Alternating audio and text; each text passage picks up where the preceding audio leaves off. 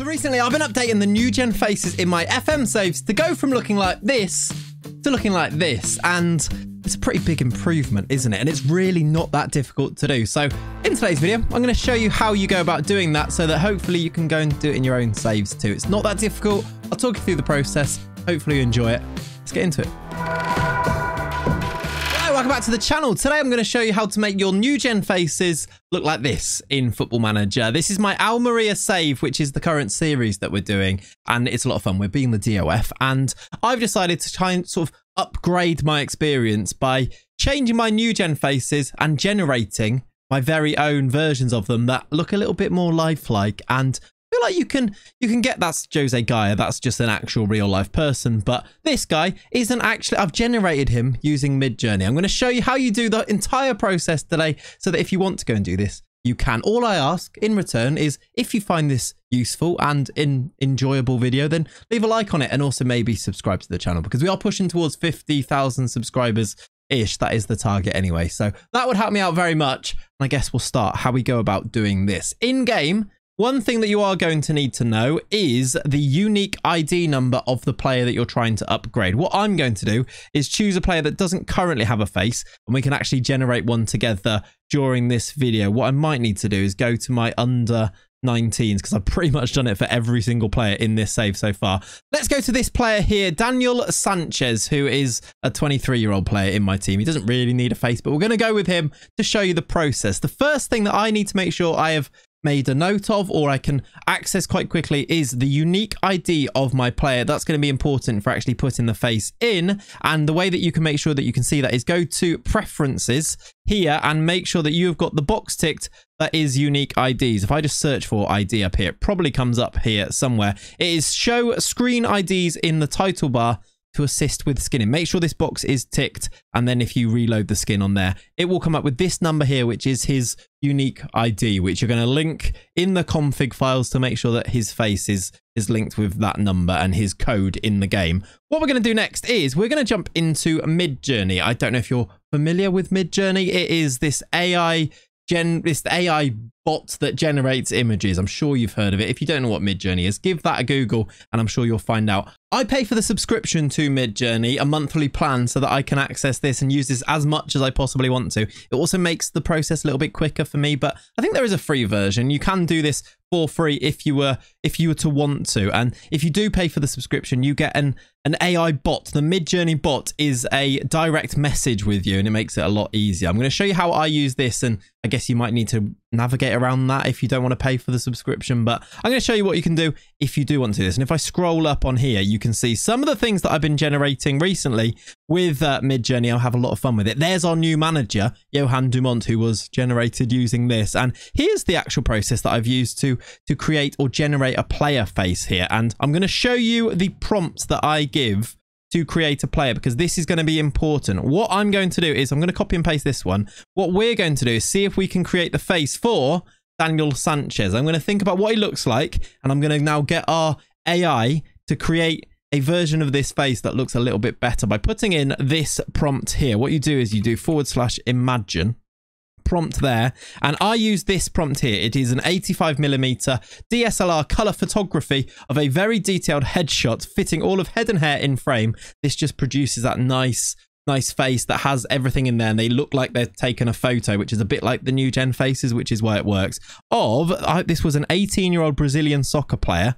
Soccer seems to work better. We've actually got a 23-year-old Spanish player, so I'm going to put in 23-year-old Spanish soccer player with long light blonde hair was our player before. He's got long black hair, which is what I'm going to change this to. Long black hair. I'm just going to get rid of blonde in there. Long black hair, parted in the center, and a dark beard. Now, he doesn't have a dark beard, but it is parted in the center, so I think I'm going to go with that one. If you want to add more details here about what he's wearing or specific facial features, you can add it, and hopefully the AI will come up with a really good version of that. I'm just going to get rid of the dark beard and just leave it with a small smile and a grey background. And now this should quite quickly, I'm going to send that command, and of course be creative with this, use different prompts, and you should get some different results. As you can see, if I scroll up through this, you can see all of the faces that I've been generating.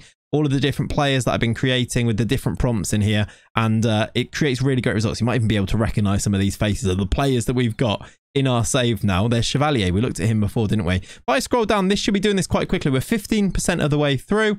This is fast because I pay for that subscription, I believe. Here are some of the faces that are being generated. They become more and more lifelike as this loads. 46%. I'll come back when this is at 100 and we can have a look at him. 93%. Here we go. He's just about to be finished. You can see he has been formed. It will produce 4 different versions of your player face, giving you a little bit of choice, which is useful. We've got these 4 guys here. Now, if you weren't happy with these, you can do, these are variations if you click on these ones, or these ones, upscale them. I'm going to go, I quite like, if you click on it, you can look at it a bit bigger. If we compare those with the player here, I think I quite like very Danny Rojas, which is the vibe I'm getting here.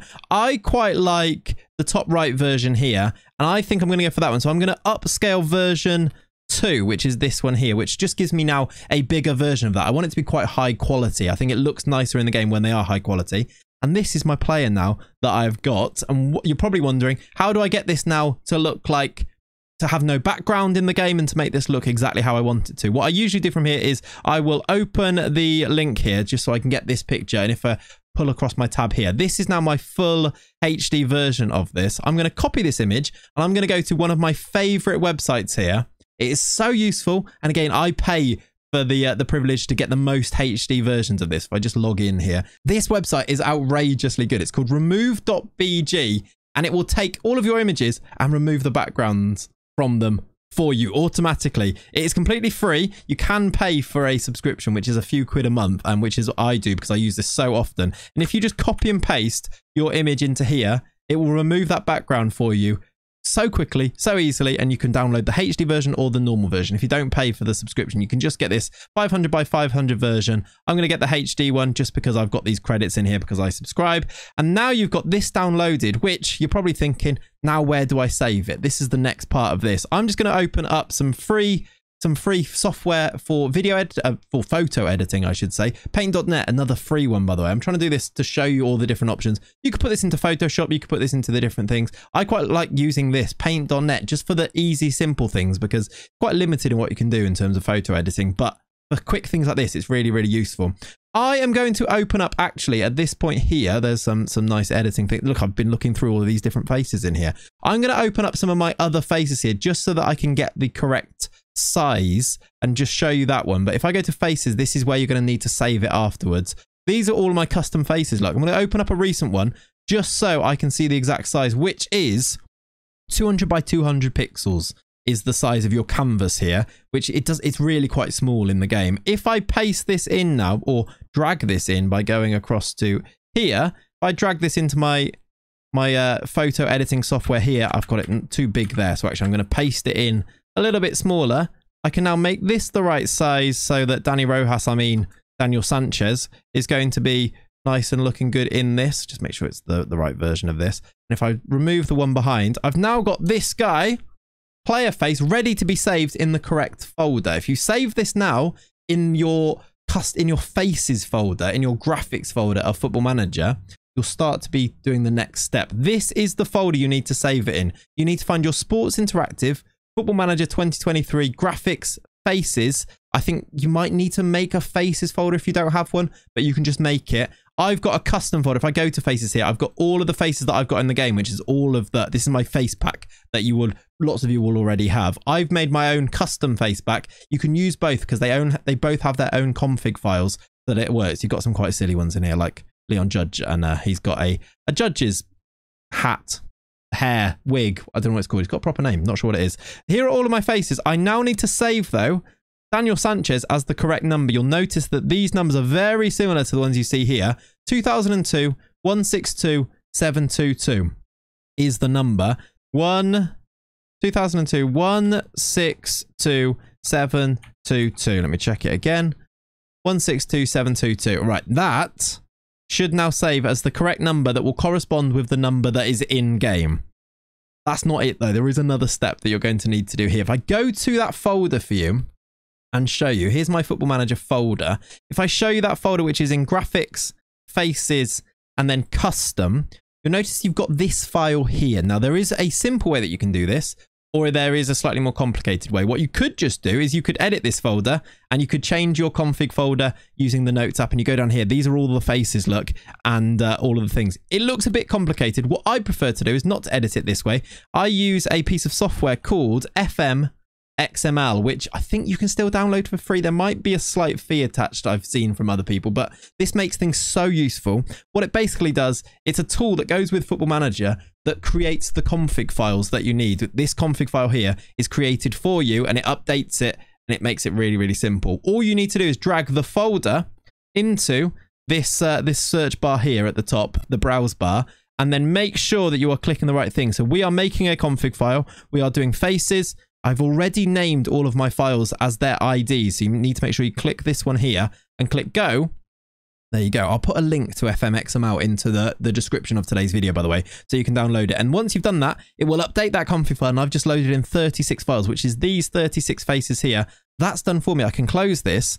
Now, all that's left to be done is to go back into your game and make sure you reload this skin. Something you might want to do is go and clear your cache as well. If it's not working, make sure you clear the cache. Probably good to just clear the cache every now and then. Anyway, clear the cache, reload the skin, and now, fingers crossed, if everything's gone correct, Daniel Sanchez should have that updated face, and that is the entire system. I'm happy, by the way, to answer some questions if you do have them. I know it's a bit tricky and a bit fiddly, and there might be some things that I've breezed over, so please do just pause the video and have a look at different ways that I'm doing things, and hopefully I'll be able to help. And I'm sure there are people in the comments down below that'll be able to help you as well. But now I go to Daniel Sanchez, and there he is. He's got a much more realistic face in there. And of course, if you're not happy with the face, go and generate another one using midjourney. This app is, or this chat bot is so useful. Update some of the prompts in here, change them, get some variations. If you like number 3, look, oh, I've just upscaled it. If you get a variation of number 3, it will create this one for you and change it. There's number 2 been made a little bit bigger,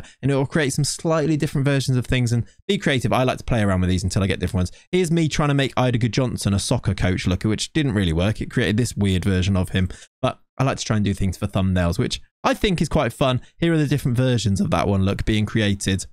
And you can end up with some great results. Some of these players in here, they look so... That's a real player, Fabio Moretti. But some of them look... I feel like it adds character to them, doesn't it?